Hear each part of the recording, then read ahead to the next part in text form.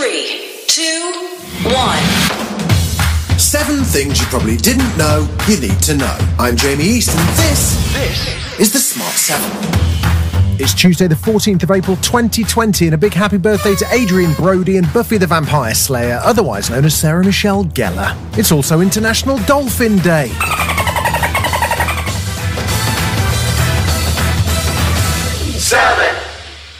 The total number of cases for coronavirus is now very close to 2 million worldwide, with the death toll rising to almost 120,000. The United States continues to be the worst hit nation, with over a quarter of all cases. This is a time for calm and rational leadership, you might think. Unfortunately, President Donald J. Trump is not displaying the characteristics that you might hope for in times like these. His press conference yesterday was off the charts. He opened with a video montage of his previous pronouncements on coronavirus. He claimed the US president has absolute power, Yoda, and he made sure to thank Russia's Vladimir Putin. Here's CBS reporter Paula Reed patiently asking what the US administration did in February to plan for the outbreak. What did your administration do in February for the time that your travel ban got A lot. What? A lot. And in fact, we'll give you a list. What we did, in fact, part of it was up there. We did a lot. Look. You know you're a fake. You know that. Your whole network, the way you cover it, is fake. And most of you, and not all of you, but the people are wise to you. That's why you have a lower approval rating than you've ever had before, times probably 3. And when you ask me that question, let me ask you this: why did Biden apologize? Why did he write a letter of apology? No, that's very important. Why did the Democrats think that I acted too quickly? You know why? Because they really thought that I acted too quickly. In the UK, with Boris still recuperating, Dominic Raab took yesterday's press conference with unease growing over the availability of both PPE for healthcare workers and ventilators. If you're wondering when the lockdown might end, it certainly won't be this week, as the UK death toll is now over 11,000 with no real sign of light at the end of the tunnel. This week, SAGE will review the evidence of the effectiveness of the social distancing measures that we've taken, and we will consider their evidence, their assessment, based on the evidence at that point. I should say we don't expect to make any changes to the measures currently in place at that point, and we won't until we're confident as we realistically can be, that any such changes can be safely made. As the lockdown continues, most sports fans have taken comfort in classic games, with Sky Sports effectively becoming the History Channel. Golf courses lie empty, apart from the occasional rogue sunbather, but golfers are still holding out hopes that the Ryder Cup, which is due to take place in Whistling Straits, Wisconsin at the end of September, might just have a chance to go ahead. Here's European captain Paul Rigg-Harrington refusing to give up hope.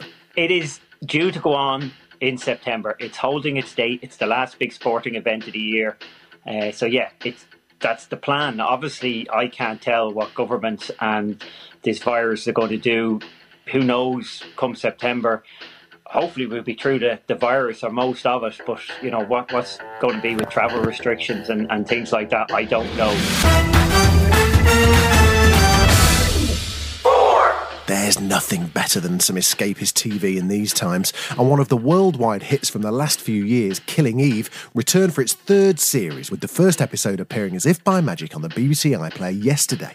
Fans will be delighted to see that Eve, played by Jodie Comer, is as crazy delightful as ever. When I think about my ex today, I realize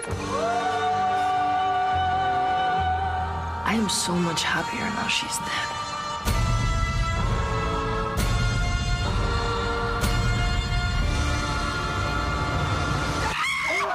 You know, you really shouldn't leave your front door open considering the amount of people No spoilers, that try to kill but you. South Park were on.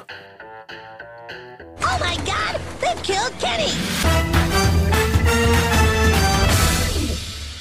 Another dramatic TV show also started yesterday. It's the true story behind one of the greatest quiz show stories in British TV. It's called, Quiz, actually. Anyway, it tells the story of the man who tried to fix Who Wants to Be a Millionaire by coughing. It started last night, it's available on Catch Up, and it's on tonight and tomorrow night on ITV. If you haven't seen Michael Sheen playing Chris Tarrant, you need to. He's amazing. No, actually, God, that was bad. I just can't get my head round it. That terribly nice Major, a criminal mastermind. You really didn't notice anything, Well, I suppose you've got a lot going on. Well, yeah, but I'd hope that I'd have done this enough to notice if someone's trying to steal £1 million 2 feet in front of me, Paul. I feel upset, actually. This is our thing. It's our baby. No one will dare try anything like this again. Who the hell was coughing? 2. We now cross to France for a story that is perfect for a metaphor for these crazy times. A 64-year-old executive for a defence company got a present from his co-workers. So far, so bon, as you might say. That means good. The present was a trip in a fighter jet. Not so bon. The man was afraid to fly, but also afraid to upset his generous colleagues. As the plane hit over 300 miles per hour and about 3.7 Gs of force, our ami floated up out of his seat due to a loose seatbelt. In a panic, he accidentally pulled the eject lever. Mon Dieu! Thankfully, despite losing his helmet, steady, he managed to land safely in a soft field. Investigations are continuing. Good nooning. And finally, we're back on Zoom for music. This time it's Sting, the tantric yoga hero we all need, is here with a reworking of a classic, live on Jimmy Fallon with The Roots. Enjoy. Don't stand so close to me. Don't stand so close to me.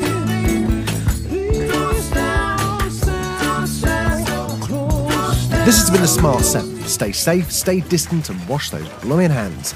We're back tomorrow at 7 a.m. Like and subscribe wherever you get your podcast.